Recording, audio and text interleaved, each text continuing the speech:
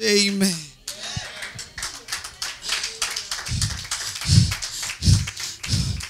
Oh, I feel in the Holy Ghost to tell you, church, love Jesus. Love Jesus, because God is ready to bless you. Do you know that? God is itching to bless you. Do you know that? God is wanting to prosper you. God is wanting to show his power through you, because he knows that if you're magnified, then he's magnified. Hallelujah. He knows that if you're blessed, his name will be glorified.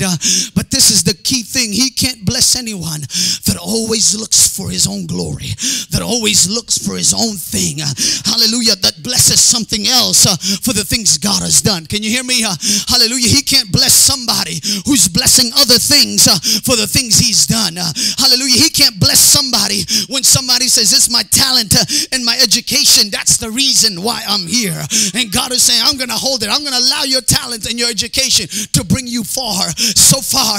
But I won't bless you in any extent because you are not going to bless me. You're going to bless your idol. Hallelujah. God turned Israel away from him, because every time God blessed them, Israel said, it's Baal that served us. It's the idol that saved us. It's this that saved us. That's the reason why when God took them out of Egypt, hallelujah, and the children of Israel formed an idol, and the people said, look, there is the God that took you out of Egypt. God came down through Moses from up in the mountain and says, what are these people doing? What are these people doing? And God destroyed them in that day, several thousand of them. Hallelujah. God will bring you out from places. Hallelujah. God will bring you to places that you've never been. Hallelujah. But God don't want you making a calf and saying, here is my plaque and here is my degree and here's my office and here is the building that God gave that I got and here's the property that I gained and here's the money that I have gained. God is saying, no. Hallelujah. It's me that bless you. It's me that bless you. God is ready. I don't know if there's anybody here that believe God is ready for you to be blessed. I'm telling you now, hallelujah, in my spirit, God is saying, I'm ready to bless you, but are you ready to bless me?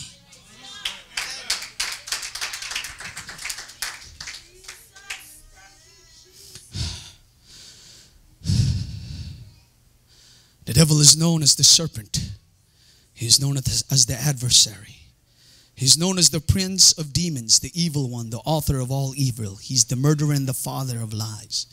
He's the prince of this world. He's the god of this world.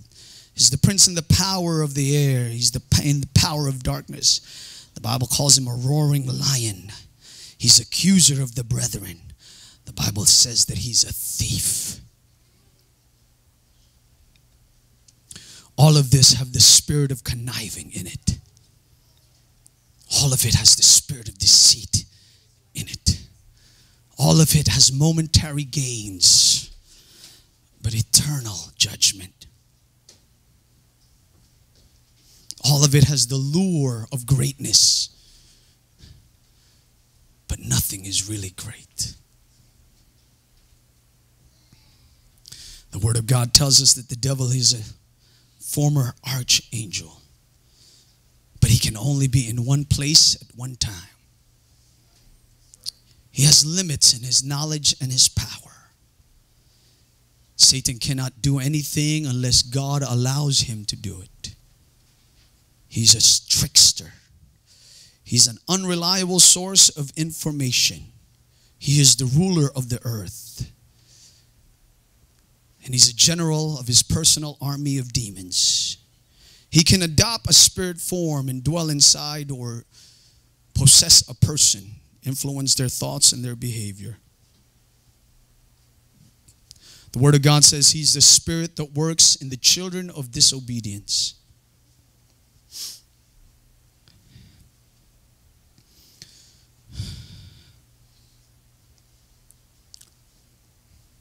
Satan. The Bible says you got to know the devices of the enemy.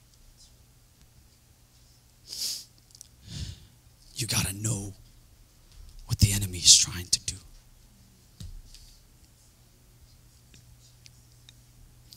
But Jesus said, I've come that you may have life, and life more abundantly. He says, I am the door. Come in through me. He says, I am the way, the truth, and the life. Jesus said, I am the resurrection and the life. That means everything you need is found in Him. Everything that you would need is found in Jesus Christ. We've got to learn to draw the lines for ourselves, brethren. Because the battle is raging, it's constant. Every moment in your mind, you make a decision to live for God.